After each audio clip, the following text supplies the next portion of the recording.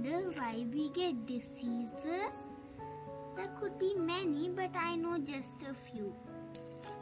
First reason could be like you don't know to handle your negative emotions. Since you don't know to handle them, that will turn into diseases. Second reason could be like the soul would have planned it before birth. It would have planned like we should get this particular disease.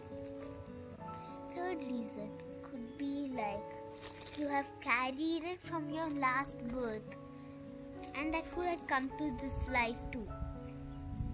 How to fix these?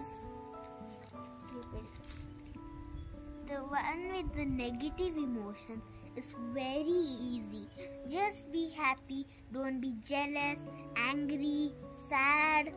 Just don't have negative emotions. Have only positive emotions. Be laughing, smiling. And how to fix the one which your soul has planned?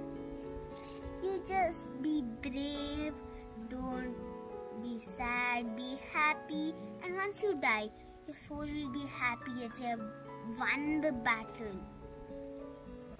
And how to fix the one which you have carried from your last birth?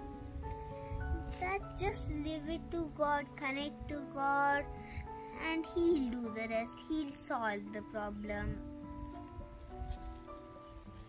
I know just 3 reasons. There could be many more. If you know, please share it. Thank you.